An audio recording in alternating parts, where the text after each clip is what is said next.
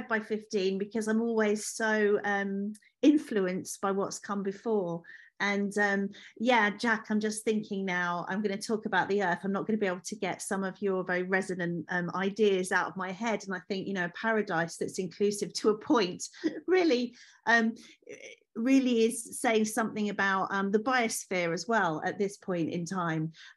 Maybe not as much of a paradise as it once was. So as Rosie said, I elected to write a quiz book. And I should probably explain why I did that, because it might seem a bit odd, especially as my other work, I previously focused on very specific supply chains like fashion and textiles, as Rosie mentioned, and also plastic. Sadly, those two things have kind of converged recently, which maybe I'll come back to. So I wanted something that had some joy in it, because I think when we talk about our response to the nature and climate emergency, the dual crisis that we face, the existential crisis, you know, for obvious reasons, there's not that many laughs in it. It's also hard for people to drop in to this subject when they were told, we were all told to an extent, that it either wasn't for us, we didn't have to worry about it, it was being overblown, it was a distraction, you know, all of these things up until the present day, you know, anti-growth coalition, etc., etc. So I never blame anyone for not being an early adopter of sustainability. And for many years, I suppose what I was trying to do was write about something that a lot of people were not that interested in, which meant knocking on a lot of doors and trying to convince commissioning editors in TV and in print and then online that this was something that was worthy, that we could make a story out of this, because it is actually the biggest story of our generations, and it is also the most interesting, as I will now try and attempt to explain. So I decided to do a quiz book, and there's the cover, and I wanted to really talk about our lives and how we live our lives. And, you know, I know that there is a massive debate in the environmental movement between system change or individual change. And quite often individual change is dismissed as something as, you know, it's obviously not going to do the numbers, it's a distraction, it's a delay tool. I don't really believe that. I think that individual change is really important, even as a gateway to understanding why we need system change. I think we need both. I don't think there is an equivalence between how important they are, but I think it's really important to meet people where they are. And as I sort of explained before, a lot of us had fairly sporadic or non-existent environmental education. I was personally very lucky because I went to a lot of schools. I went to 15 schools in the UK and Ireland, and I just happened to start my senior school when they were doing a bit of an experiment, and they had an environmental science teacher, and I did environmental science for 2 years at senior school. But I realized now that that was a little bit of an anomaly, and I loved it. It was so amazing. We used to learn about polar bears and Inuit people and the tundra, and you know, it just really fired up my imagination. But increasingly, I'm talking to people who are now expected to know about sustainability, either through their kids who are coming back with lots of questions and lots of diktats quite often, and also at work. So some people's jobs are now being increased so that they also have to cover, even if it's something like recycling. And what a lot of people feel, and I really have sympathy with this, they don't know how they're going to catch up. It's like you've missed a whole period of school and you're too embarrassed to ask the questions. So in a nutshell, that is why I wanted to do this book in this way. And I'm going to very quickly run through some of the chapters. And because the nature when you write a quiz is that you can't stop thinking of quiz questions, I will probably fire out some questions as well. Don't answer. I mean, you can shout them out on your own at home, that's fine, but there's no mechanism for answering these right now. It's just personal kudos is your prize. So they're not necessarily ones from the book either, because I don't want to spoil the book for you. I wanted to keep it very simple, because actually this is quite simple. No, it's not. It's extremely complex because Earth system dynamics are complex. But on one level, our role and our response is quite simple. What could we do? And the answer is that we could be a much better mate to the planet, because we understand, you know, humans are by and large quite good at being friends. They're quite good at building rapport, even if sometimes that's manipulative and you just want something. Once you realize where your bread is buttered, as it were, once you realize that you need to maintain these relationships, then we're quite good at doing that. And some people do it for completely altruistic reasons too. So the planet is ours, you know, it's our home.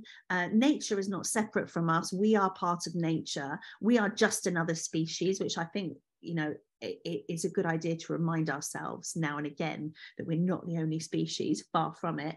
And I think once you sort of allow yourself to remember how dependent you are on planet Earth, then it becomes a very easy conceit. Just be a better friend. And what does that mean? It means prioritizing the Earth in the things that you do and say, and the services and products that you buy. You know, everything becomes invaded, if you like, or infested with this idea of prioritizing the Earth a little bit more than you do. Because at the moment, we're a pretty bad friend to the Earth, you know, numerous times a day. So really, if we can just reduce that down and be a better friend, then we will have a much better balance. So it starts with planet hype. And I really think that we should hype up the planet more, because it is kind of incredible and we are part of it and it's our home and we should be really proud of it. We also, there's a lot of bad news for obvious reasons, but we also know a lot more about the planet than we have ever done at any point in history. So Earth science has come on by leaps and bounds in the last 30 years, and that's really, really exciting. So it's a good time to sort of chip in, even if it's the first time. For example, here's a little question. So there's a caption that accompanies a picture of planet Earth, and the picture is from NASA. It's a view of the Earth as seen by the Apollo 17 crew traveling towards the moon. This translunar coast photograph extends from the Mediterranean Sea area to the Antarctic South Polar ice cap. It's the first time the Apollo trajectory made it possible to photograph the South Polar ice cap. Note the heavy cloud cover in the southern hemisphere. Almost the entire coastline of Africa is clearly visible. So this is a caption that accompanies a very beautiful picture that you will have seen. But what two-word phrase is this picture usually known by? The answer is blue marble, because it looks like a marble and it's mainly blue. We'll come back to that in a minute, because the ocean is often very undervalued. But that's kind of incredible. So we've all grown up knowing that picture, but that picture wasn't available to previous generations. We now know so much about the Earth, how it works, how the system works, how the biosphere works, and how the ecosystem works. So just on the biosphere, again, coming back to the complexity versus simplicity, the thing with the biosphere is it's not really that big when you think about it. So I think it's about 12 miles in its entirety, and that's from the deepest depths of the ocean to the highest point of the atmosphere that we know about. But really, most life exists in a smaller part of that, so 7 miles maximum, really. And we know these boundaries because we have things like submersibles now, so being able to go to the bottom of the Mariana Trench, and we've been able to see what life is there. And unfortunately, what we found there was a plastic bag. You may have seen those images. So we know we're polluting as well. That's the bad news. But we also know, like, we can estimate the top of the biosphere. And how do we do that? By the highest flying bird. That's how we base that, what we base that assumption. So that's 7 miles. That shouldn't be beyond the wit of human intelligence to stabilize those 7 miles. And we do need to stabilize them, don't we? Because this is another favorite question of mine. Conditions on planet Earth over the last 10,000 to 12,000 years are represented by a Greek word to describe this period, the Holocene. But due to environmental pressures caused by humans, by us, conditions have now changed, and many scientists now think we've entered a different epoch. What is this epoch called? So what replaces the Holocene? The answer is the Anthropocene. And Anthropocene, obviously anthro, and that means of humans. We have become a geological force in our own right because we've exerted so much pressure on the planetary boundaries. So that means taking resources at a too fast a rate to be replenished and causing the sixth great mass extinction. So 2021, we lost more animals efficiently, more species, I should say. We lost 23 species. So these are species from mussels to plants, which have, haven't been seen since the 1980s. So at that point, we have to write them off. And this is obviously a really, really big pressure. And that's why I called my chapter, Don't Be Mean to the Holocene. So if we can focus our efforts on trying to get back to the Holocene, trying to recreate those stable conditions, and obviously a lot of that relates to climate change. And that's why we have the Global Climate Agreement and regime through the Paris Climate Agreement. And you hear lots of mention of 1.5 degrees. Looks like we're going to pass that. That's the spoiler. But every degree counts because we need to try and stabilize those global temperatures. So you see, this is all, it's not just a load of kind of mad, crazy sort of things that we've decided that everyone has to do. It's all directly related to how we know that the Earth systems work, which is why I really wanted to do this book. But it's cultural as well. And what we have to try and do is embed this thinking. So quite often throughout my career, I have talked about sustainable living, ethical living, and these lifestyle changes that you make.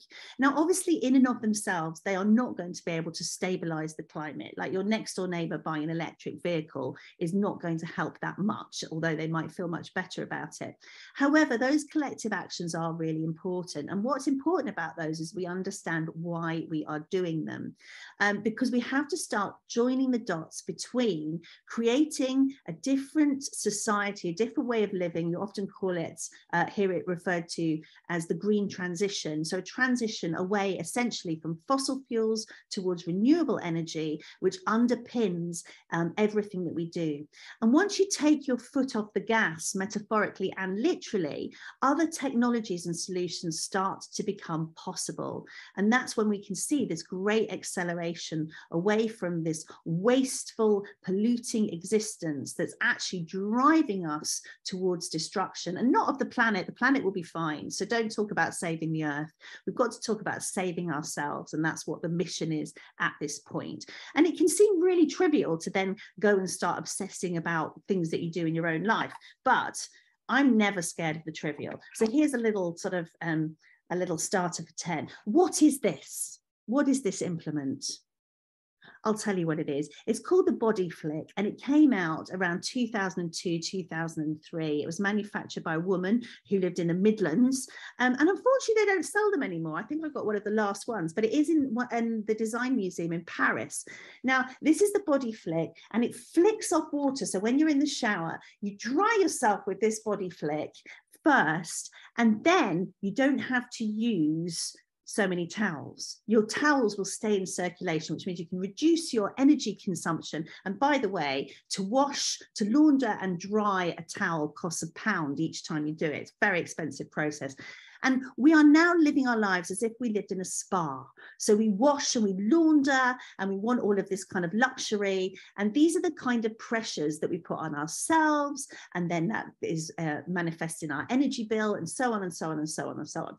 So some of the book, I talk about these kind of shifts away from a society which is about overproduction to overconsumption to something that brings us back within the planetary boundaries. So I'm just trying to link everything that we do and all our sustainable advice that we dispense with how the ecosystem actually works. And at the end of the day, all that means is that you are being a better friend to the planet. And if you want to take that, if you're competitive, you want to become the ultimate friend of the Earth. And there we are.